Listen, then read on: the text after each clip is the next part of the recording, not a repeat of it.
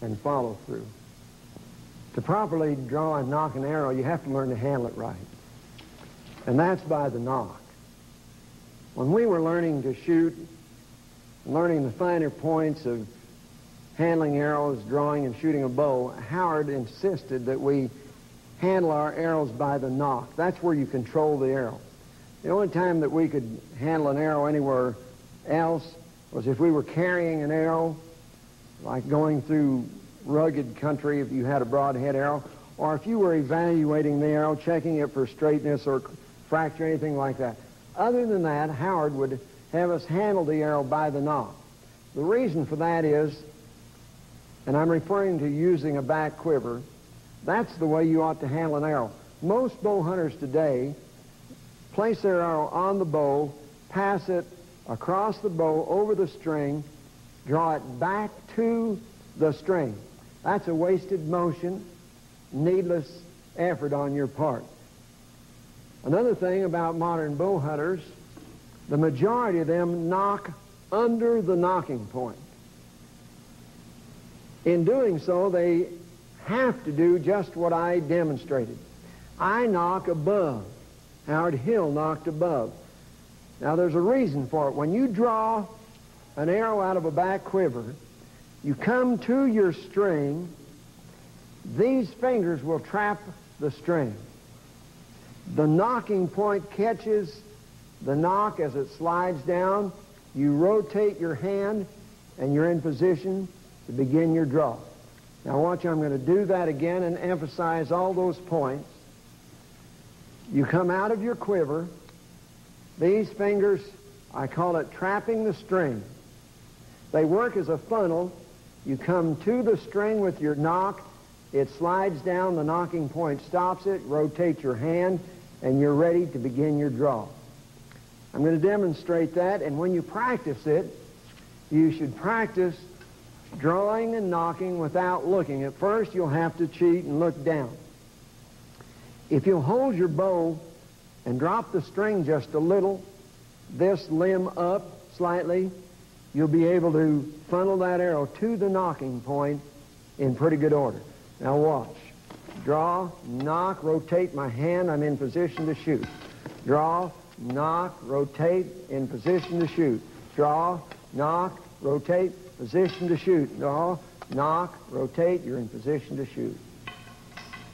There's an important reason for being able to draw and knock arrows like I just demonstrated. Years ago, I was hunting in Utah. After a long afternoon hunt, I came on 2 bucks about 60 yards downhill. One big buck standing looking away, the other one bedded under the edge of a fir tree. I got in position to shoot, and as I made my shot, I elevated a little too much, flat missed the first buck. He broke and ran downhill. The second buck broke to my left, and as he did, I drew, knocked an arrow, started my draw, swung around, and shot and collected one of the biggest bucks of my bow hunting career. That second arrow and the ability to get it out of the quiver and on the string will pay off for you in hunting situations. It's so important to learn to control an arrow by the knock, because really that's where you control it. Most fellows today, when they draw an arrow, have a tendency to squeeze it, and in doing so, you'll squeeze it away from the bow. To do it right, you let the string roll as you draw with your fingers slightly forward. When you draw that way and the string rolls, it actually exerts pressure which puts the arrow against your bow. Learn to draw it that way and roll it, and you have complete control. You don't have to use the finger out here except on rare occasions. If you'll practice that and learn to draw, letting the fingers come slightly forward and the string roll, you will have total control of the arrow from any shot. Now watch this next shot.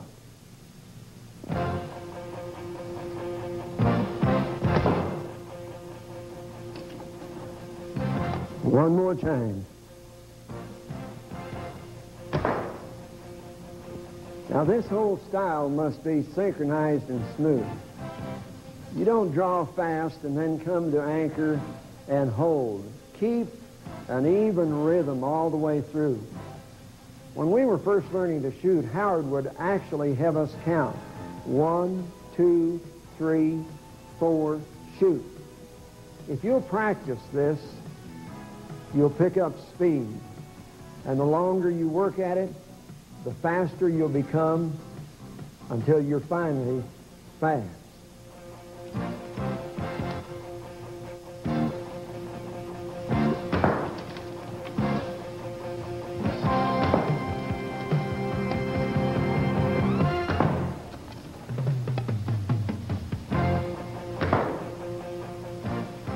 That's shooting for speed. Shooting for speed is essential in a lot of situations. I remember one time Howard said that at shooting at game, you can shoot more accurately by shooting fast than by taking your time. The biggest buck that I ever killed in my whole bow hunting career to date gave me less than 3 seconds to shoot. From the time he came into view and the time that I released my arrow, I had to step, kneel, draw, and shoot. And I made my shot. And one of my nicest trophies hangs on my living room wall. Speed shooting is essential in bow hunting. To sight properly, the most essential thing is in tilting your head and varying the cant of your bow.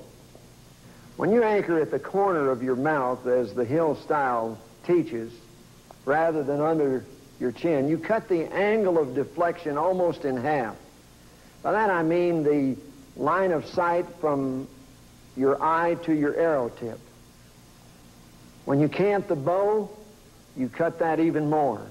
When you tilt the head as you begin your shooting, that cuts that angle even more. The reason that we do this, so when you're shooting, let's say at 20 yards, and you have anchored at the corner of your mouth, tilted your head, and canted the bow, you cut the angle of deflection down so that instead of correcting, let's say, 8 or 10 inches, your correction is cut to maybe a third. So your amount of correction at any distance is not as great as it is when the bow is in a straight up and down position. There's some fellows who've taken me to task and said that Howard never varied the cant of his bow, but I know better. I shot with him hundreds and hundreds of times. The closer you are to your target, especially shooting downhill, the more you would vary the cant of your bow. Howard's style of shooting was called a secondary vision, peripheral vision. Some call it gap shooting. It's not point of aim. When you do this style of shooting, you concentrate on the spot you're shooting at, and in your peripheral or secondary vision, you know where that knuckle point of the arrow, whatever you'll use as a reference point, wherever that is in line to the spot you're shooting at. A friend of mine up in Montana a few years ago came to me and he said, I'm having a little trouble shooting a bear out of a tree stand. He gave me a few particulars and I said to him, now I can tell you how you're missing and then I can tell you why. And he got a little bit of a grin on his face and he said, all right, I'm ready to hear it. I said, you're shooting down out of that tree stand and you're shooting high and left. He nodded his head and he said, well, you got the first part right. And I said, all right, I'm going to tell you why.